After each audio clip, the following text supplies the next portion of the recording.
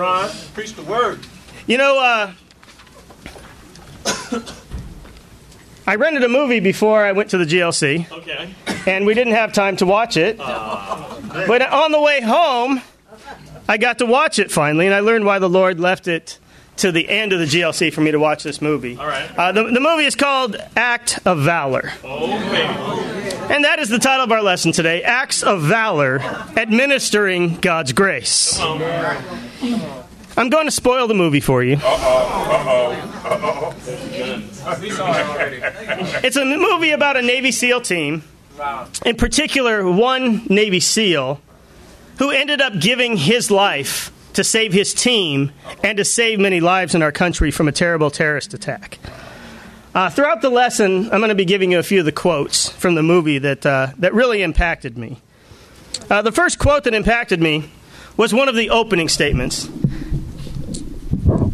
The narration of the movie was an actual letter written to a child whose father gave his life to save his team.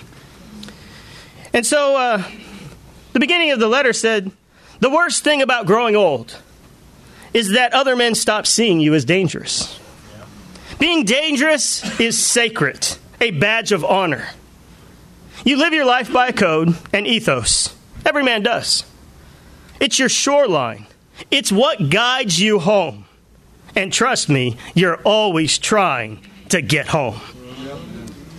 You know, it's an amazing thing that a movie made by men in the world could convey so much about the heart that we need to have as real Christians. You know, our code, our ethos, is the Scriptures. Amen.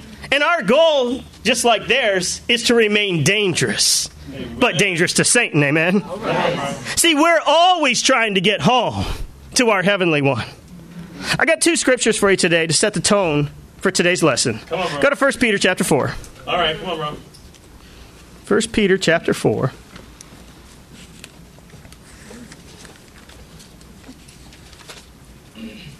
I want to talk today about administering God's grace in its various forms,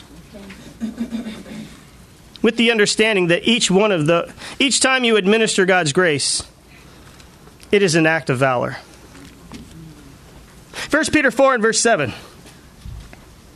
"The end of all things is near. Therefore be clear-minded and self-controlled so that you can pray. Above all, love each other just the way that you feel like loving," right? I don't see that. You didn't see that? That's my version. I'm sorry. "Love each other deeply because love covers over a multitude of sins. Yeah. Offer hospitality to one another without grumbling. Each one should use whatever gift he has received to serve others." And you say, "Well, I don't really have a gift." Well, if that was true, the Bible would have said, if you have a gift, use it to serve others. But it says each one should use whatever gift he has received to serve others. Check this out. Faithfully administering God's grace in its various forms. If anyone speaks, he should do it as one speaking the very words of God. If anyone serves, he should do it with the strength God provides, so that in all things God may be praised through Jesus Christ. To him be glory and power forever and ever. And the church said, Amen. So we come to learn that part of our life is administering God's grace in its various forms, which we're going to look at here today. Go to Ephesians chapter 3. Come on, bro. Ephesians chapter 3. In verse 2. Come on. "Surely you have heard about the administration of God's grace that was given to me for you. That is, the mystery made known by revelation. As I have already written briefly, in reading this then, you will be able to understand my insight into the mystery of Christ, which was not made known to men in other generations, as it has now been revealed by the Spirit to God's holy apostles and prophets. This mystery is that through the gospel, the Gentiles are heirs with Israel, members of one body, and sharers together in the promise in Christ Jesus." Now, to my knowledge, we don't have any Jewish people in the room at this moment. But did you know that at one time, it was a mystery that anyone outside of the Jewish race could have salvation? Now, that should fire you on up, because it's my knowledge, I don't think there's any Jews in this room. That means you get to be saved. Is that not awesome? Now, true believers are experts in forgiveness. Amen. Experts in how to get forgiveness and experts in how to give forgiveness. You know what I'm talking about right there? You know, almost all of Paul's letters begin with the phrase, grace and peace to you. Yeah. See, that's one of the first things he always wrote, because it's one of the most important things for us to convey and to live out in the church. Amen? Amen. It's to make sure that people feel grace and have grace so they can have peace in their lives. All right. I have a little story that I'd like to share with you. Forrest Gump died and showed up at the gates of heaven. Okay. He didn't really die. Some of you go, oh my God, Tom Hanks died. No, he's fine. Forrest Gump died and showed up at the gates of heaven. Peter approached him and says, hello, I'm the Apostle Peter, but you can call me Pete. Forrest says, oh, my name's Forrest Gump, but you can call me Forrest Gump. Peter said, well, Forrest Gump, before I let you in, you must answer 2 questions. Well, okay, Pete. Pete says, well, first, how many seconds are there in a year? Forrest thinks for a few minutes and scratches his head and says, well, I do believe there are 12 seconds in a year. Peter says, 12? How the heck did you get that? That's right. Why, yes, there's 12. There's January 2nd, February 2nd, March 2nd. That is good. That is good. Pete says, okay. I'll give you that one. I'll give you that one. For the next question, what is God's name? And for those of us who were at the GLC, we saw many of God's names from the Bible at Chris Broom's lesson, which was awesome. But Forrest had to think about this for a minute. He says, well, I do believe that his name is Howard. Peter says, Howard, how did you get that one? Forrest said, why, from the Lord's Prayer, you know. Our Father who art in heaven, hallowed be thy name.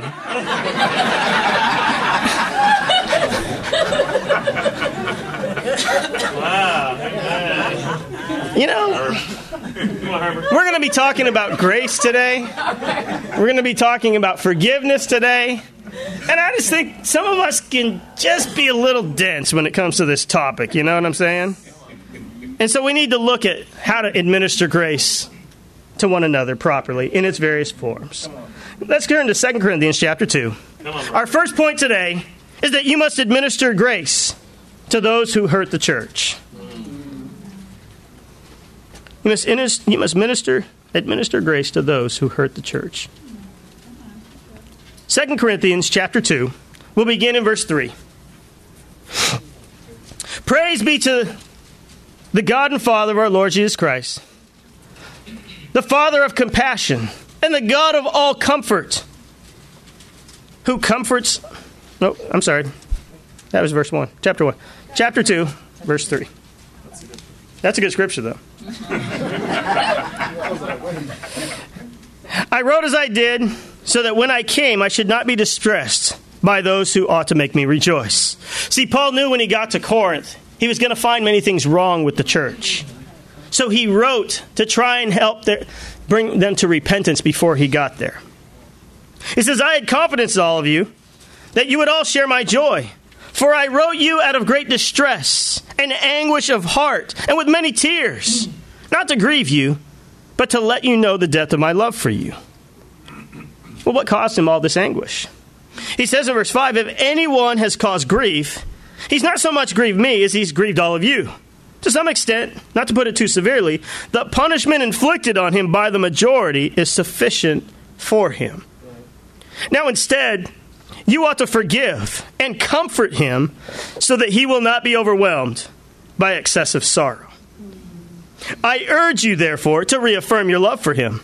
The reason I wrote you was to see if you would stand the test and be obedient in everything. Must have been a tough challenge he gave. If you forgive anyone, I also forgive him. And what I've forgiven, if there was anything to forgive, I've forgiven in the sight of Christ for your sake, in order that Satan might not outwit us. For we are not unaware of his schemes. Certainly there was something huge happening in this church when Paul wrote these words. But, who was he talking about and what was he talking about? Turn your Bibles back to 1 Corinthians chapter 5. Come on, bro. Come on, Brian. 1 Corinthians chapter 5. In verse 1.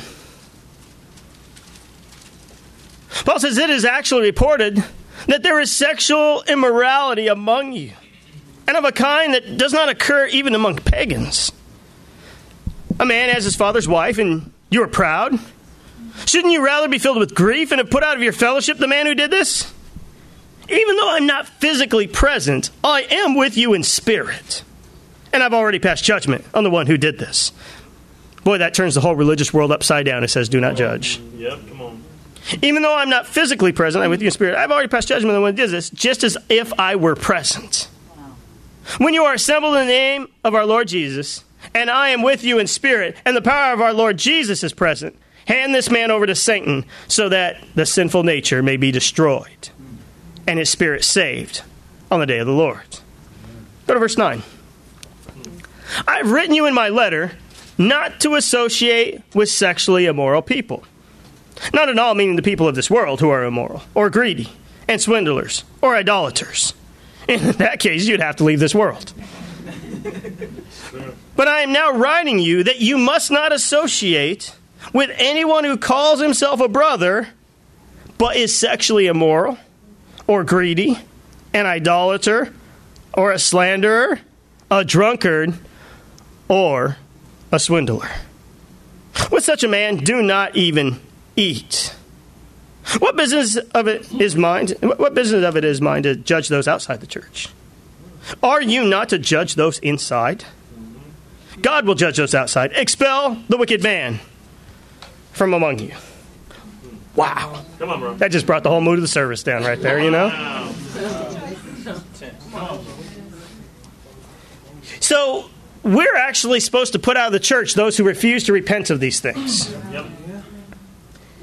This is what we call disfellowshipping someone. But we learn in 2 Corinthians 2 that it's not just to be elitists and put people out. It's to keep the purity of the church. But we must take very seriously when there's church discipline. Right. See, we cannot put somebody out of the church and then just leave them out there. Yeah. We're supposed to go back and find them. Right. Like that one lost sheep. Yeah. We're supposed to go get them and reaffirm our love for them and show them mercy and show them grace so that they are not overwhelmed by the world. Amen. Certainly these situations come far and few between.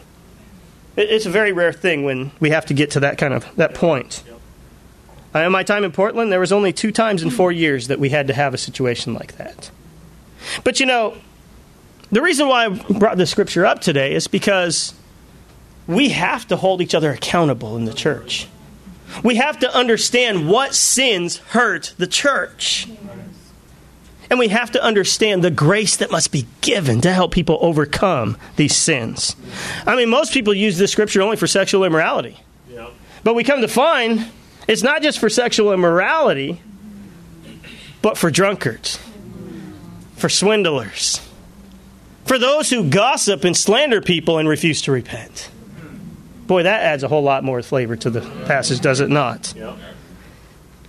It also shows us the depth of grace that we must be willing to extend to people. What an amazing passage. See, the heart of Paul was amazing. He said, for me to write this letter brought me to tears. To have to say the things that need to be said. Sometimes we have people in church that create huge scenes, make a whole bunch of drama. I know that's none of you. It was the other people. But there are people that have repetitive sins that affect the Bible talks, that affect the house churches, that affect entire ministries, entire households. And see, we have got to have the heart of Paul here in this church, amen? And we've got to be willing to say the hard things and take the hard stands for Jesus. But we also need his heart to hurt when we do so. It cannot be from anger. It cannot be from self-righteousness. It must be for the honor of God that we do all these things. And we must administer grace and mercy so that there will be peace in our ministries. When it comes to those who hurt the church, we must administer grace to them. Amen? Secondly, go to John chapter 17.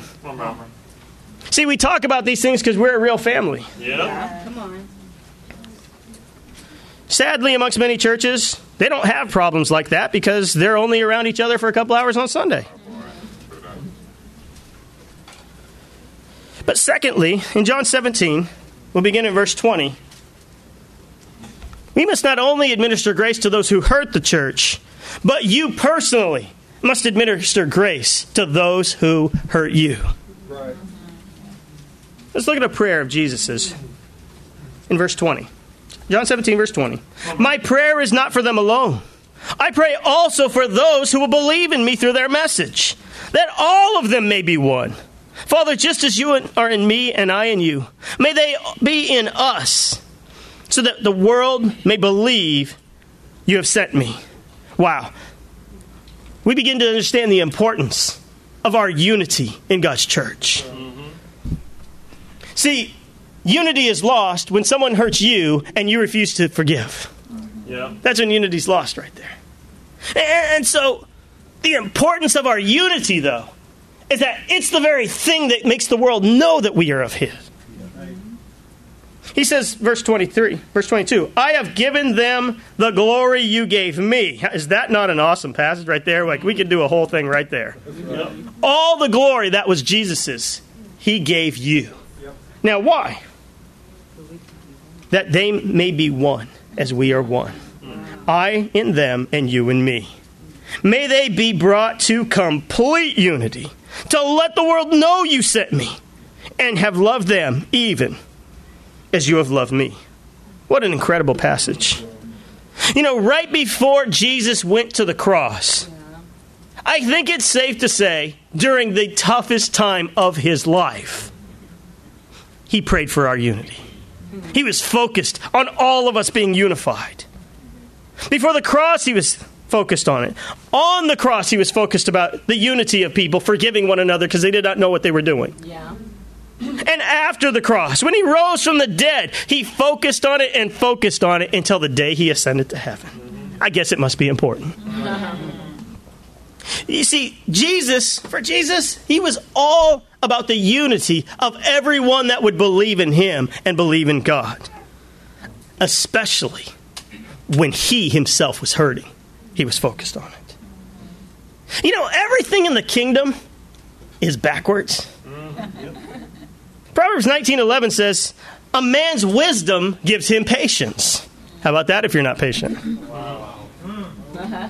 It is to His glory to do what's opposite of the world, to overlook an offense. Wow. Jesus says in Luke 14:25 through 33, that anyone who does not give up what? Everything. Cannot be His disciple. And see, if you're going to learn how to administer grace to someone who hurts you, that means you must be willing to give up your standard of forgiveness that you have.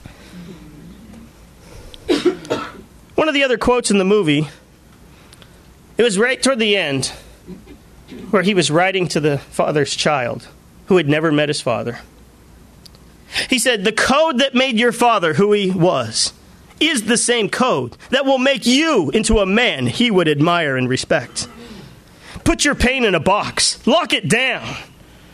We are men made up of boxes. Chambers of loss, of triumph, of hurt, of hope, and of love.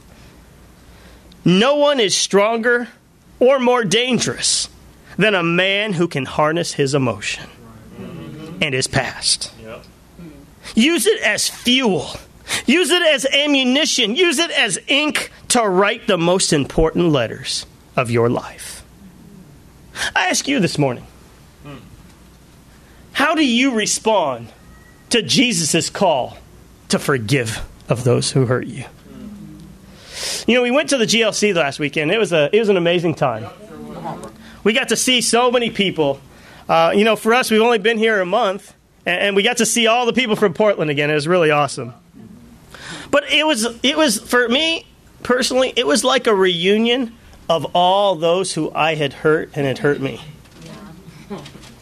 You know, we went to the speakers' dinner, and wouldn't you know it, a few weeks ago I told a story about us going to do this Bible talk in Palm Springs and how the people talked about us, and we got them mad, and you know, Skip challenged me to forgive them, and it took me three months. It was embarrassing.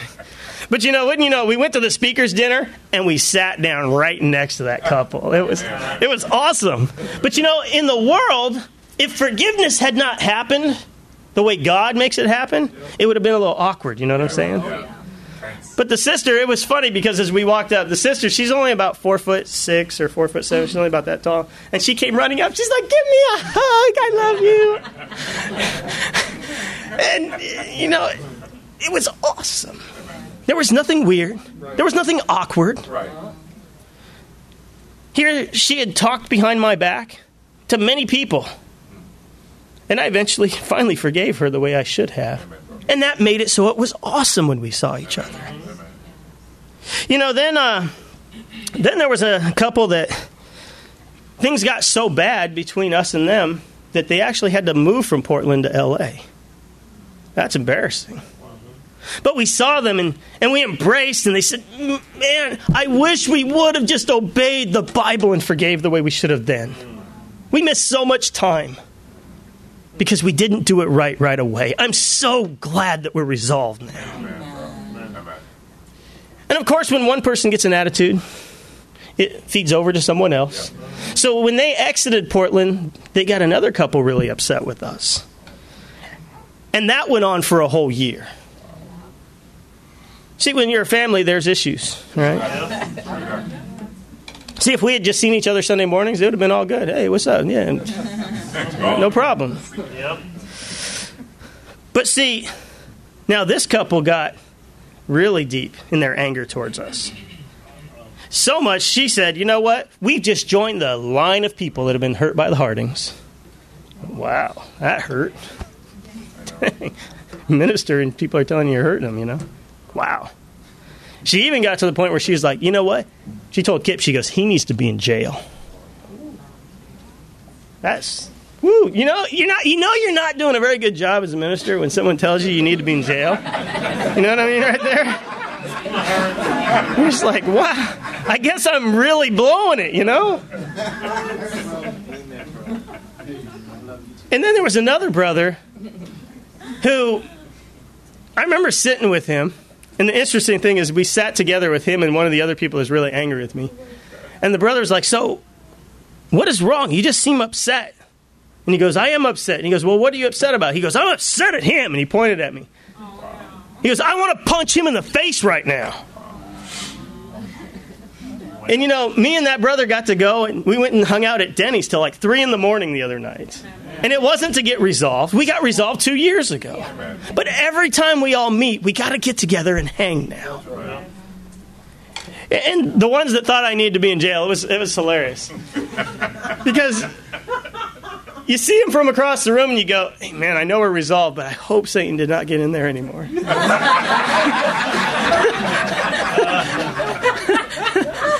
And she literally came running up the aisle, wrapped her arms around me, kissed me on the cheek, and I was like, "Oh my gosh!"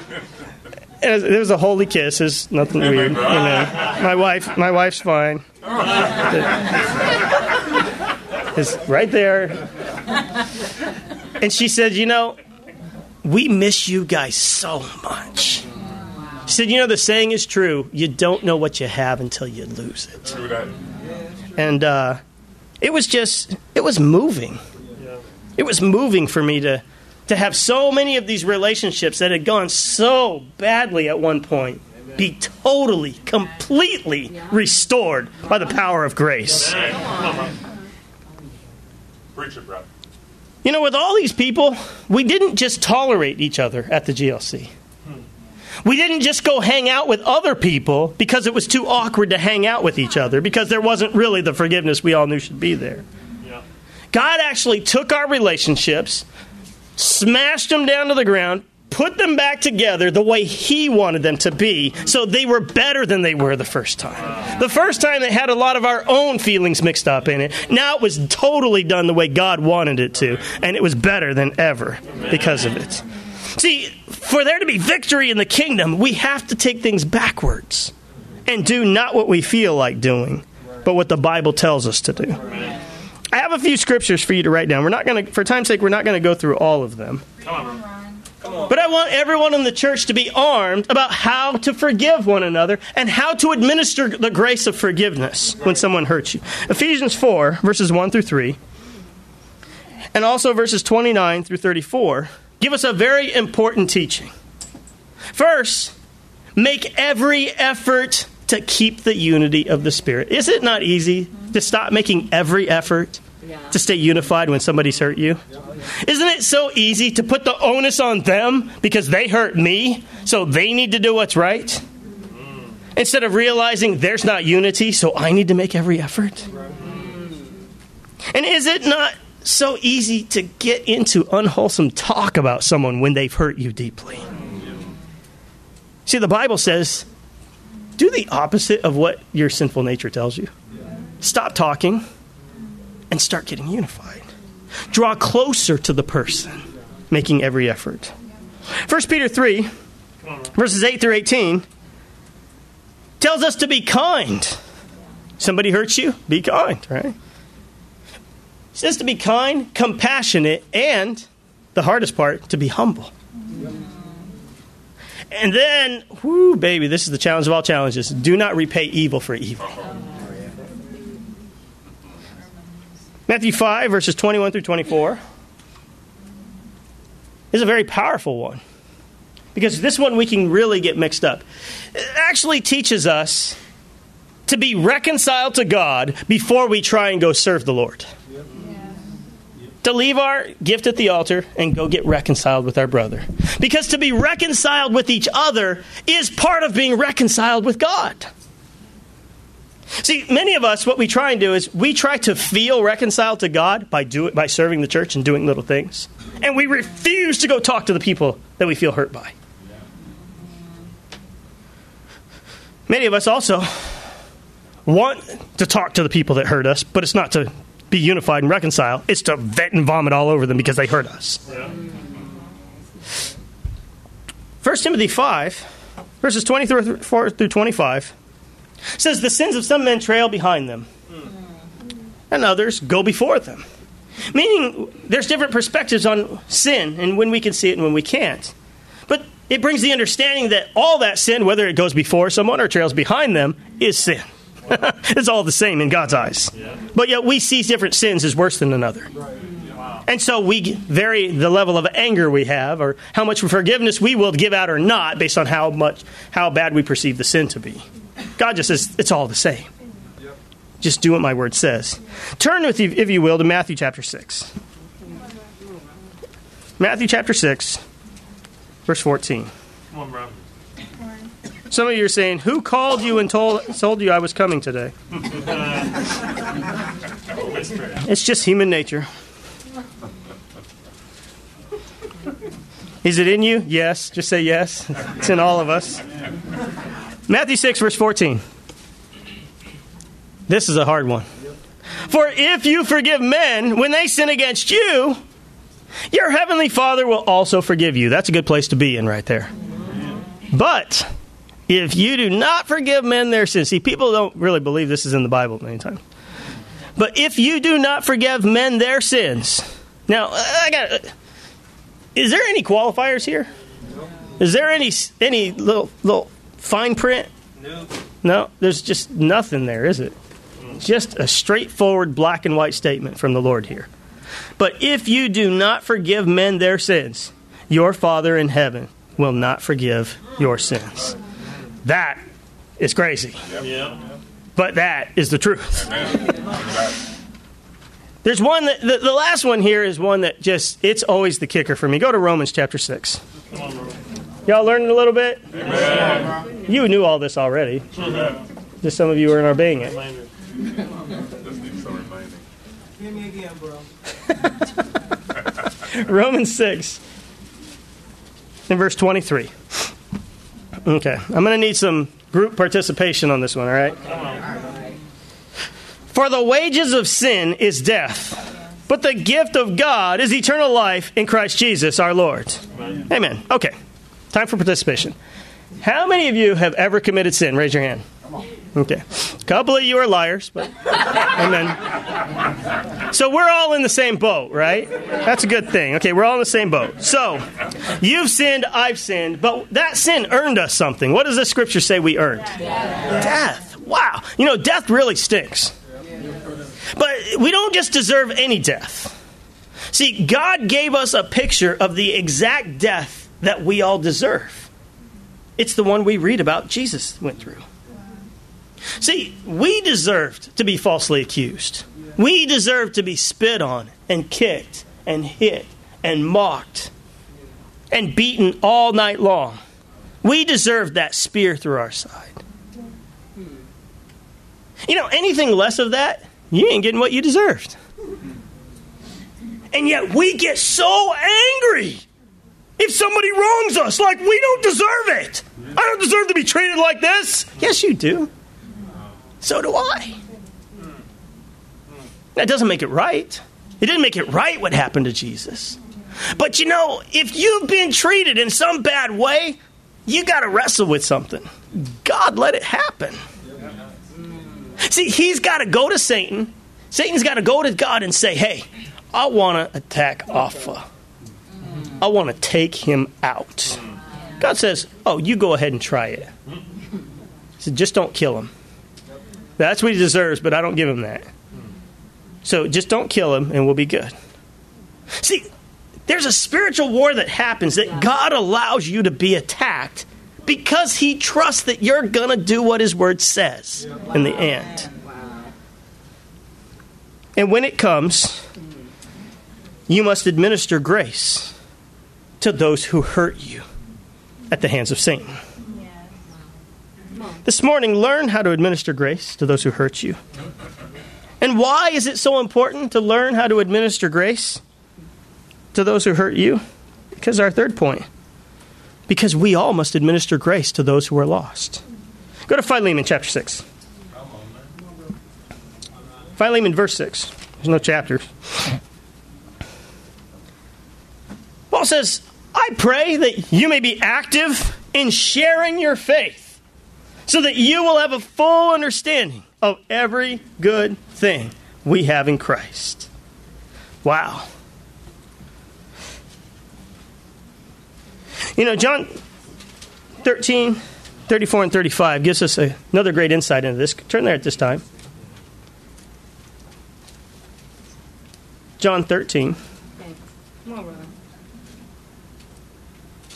Turn there with sharing your faith in mind. Verse 34. A new command I give you. Love one another. I thought that was an old command. But it's new because there's a caveat he put on it. A new command I give you. Love one another. Here it comes. As I have loved you, so you must love one another. By this all men will know that you are my disciples, if you love one another. And you know, anytime you read an if, you got to say, well, what if the other thing happens? If you don't love one another, the world will not know that you're a real disciple. And part of love is forgiving when you're hurt. If you cannot forgive when you hurt, you cannot give forgiveness to others through God's word. See, there's an interesting paradox in the world.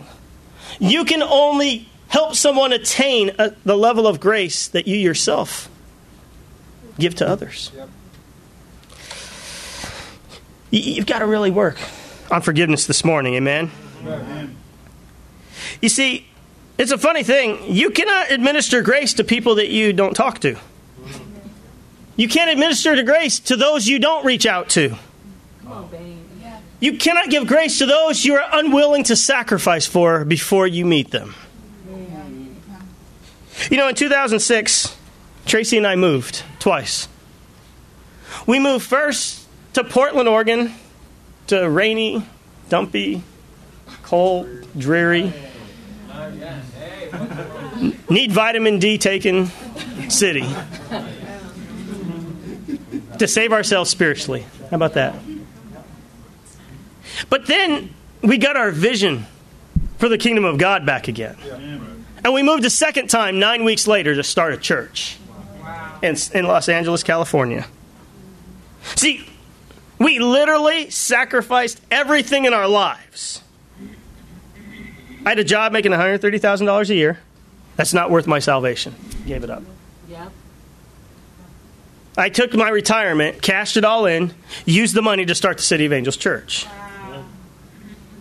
See, I sacrificed everything to get grace, but it's a funny thing. When you are willing to sacrifice everything to get grace yourself, you know what the natural response is? You sacrifice everything to give it to people as well. That's right. See, Jesus sacrificed everything to save those who were lost. Every time you forgive someone, every time you help someone get strong, you build unity by administering grace. And it's a great proportion. The more you sacrifice, the more people get saved because of it. And today, I need every disciple in our church to commit themselves to administering grace to those who are lost. That's right. There are 8 million lost people in this city. You can find one. You know, the more you give up, the more people you'll reach. There was an incredible part of the movie. You know, the father in this movie that the movie is about gave up his life, not just to save his company, but to keep 16 suicide bombers from getting into underground tunnels to make their way into the 16 largest cities of the United States with new suicide vests that would annihilate at least half of each of those cities. It would have made 9/11 look like a cakewalk. Yeah. And what the man's friend wrote in the letter, he said, there is no room for sympathy. If you are not willing to give up everything, you've already lost. Wow. Today, let's learn to give up everything so that we can administer grace to a lost world. Amen? But you know, all that will never happen if you don't get our fourth point on straight. You must administer grace to yourself. 1 Timothy chapter 1. 1 Timothy chapter 1. Y'all with me? Yes, sir. Come on, Rod. Come on. You know, Timothy was young when he went into the ministry. Come on, Timothy. I can't relate. I went into the ministry as an older man. But yet there is so much to learn from him. Because he started off strong, but then he gave in a lot and got filled with tons of guilt. 1 Timothy 1, verse 12. Paul says, I thank Christ Jesus our Lord, who has given me strength. He's trying to urge Timothy to get strength. That he considered me faithful, appointing me to his service. See, Timothy had gotten to the point where he didn't feel worthy to be in the ministry anymore because he had given in so much. He says, even though I was once a blasphemer and a persecutor and a violent man, I was shown mercy. See, Paul's trying to appeal to him. He says, Timothy, you're not that bad, okay? I was a blasphemer, I was a persecutor, and I got mercy. You can repent of what's going on in your life. Right. I was shown mercy because I acted in ignorance and unbelief.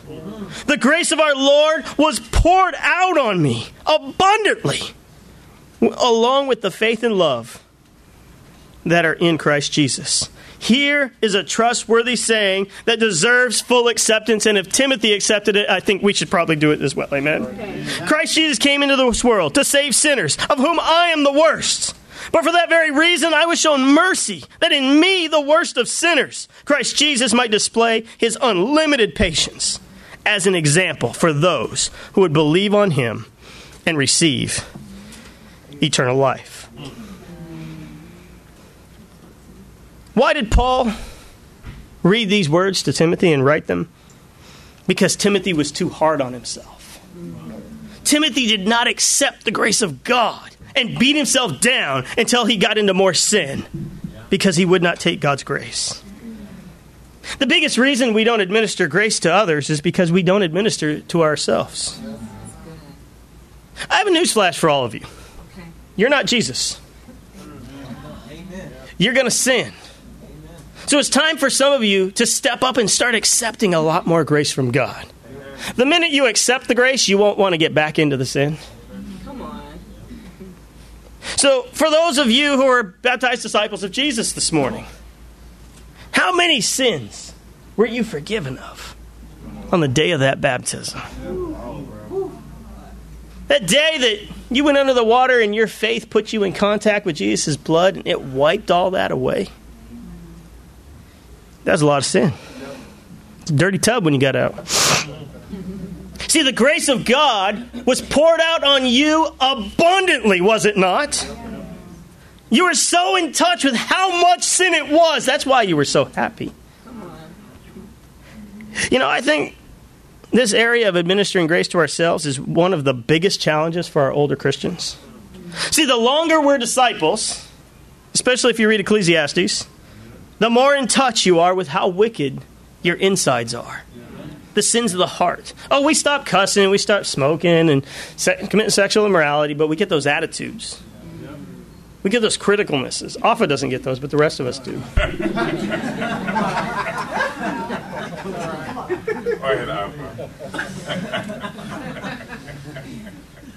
Noel gets them every once in a while, but then he comes up and cries, and we all get in touch with ours and repent too. But see, the more we get in touch with how much sin is in our hearts, the more we are tempted to stop forgiving ourselves or allowing God to forgive us. You know, they were getting ready to go out on deployment in the movie. He said, you think about how you could have been a better son, a better dad.